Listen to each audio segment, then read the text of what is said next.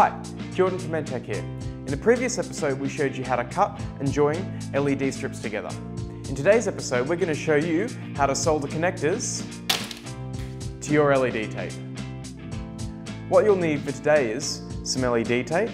Today we're working with pixel tape, connectors, soldering equipment, solder, wire cutters and strippers, tweezers, and some blue tack or reusable adhesive. There are heaps of different options for connectors, but today we're going to be demonstrating the JST SM connector that we use with ENTTEC pixel tape. Whatever connector you decide to use, you need to make sure it has enough wires or terminals for the LED tape that you're using. For example, most ENTTEC pixel tape has 3 terminals: VCC, data, and ground. On the other hand, for CV tape, you will need 4 terminals: red, green, blue, and VCC. For RGBW, you'll need 5. Today, we're using standard pixel tape with 3 terminals. And now it's time to prep our job. First, what we're going to do is we're going to take a little bit of blue tack and we're going to place it on our working surface.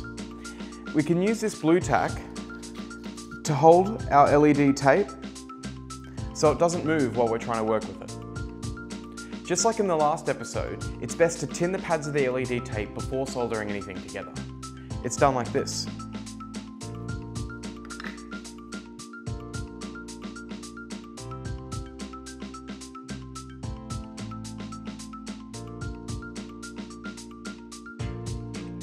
We will also need to prep the wires that we're soldering to the tape.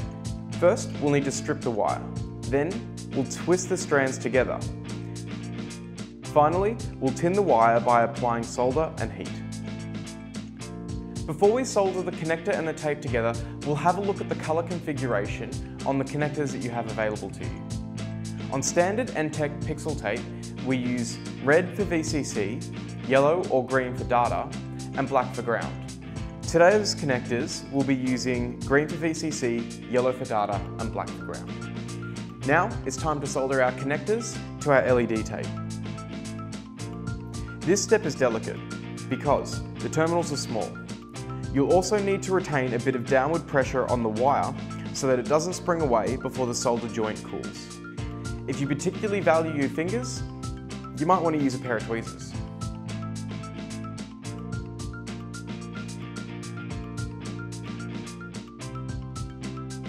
And there we have it. We've now soldered our connector to our pixel tape. We can now use a matching connector to wire into a controller.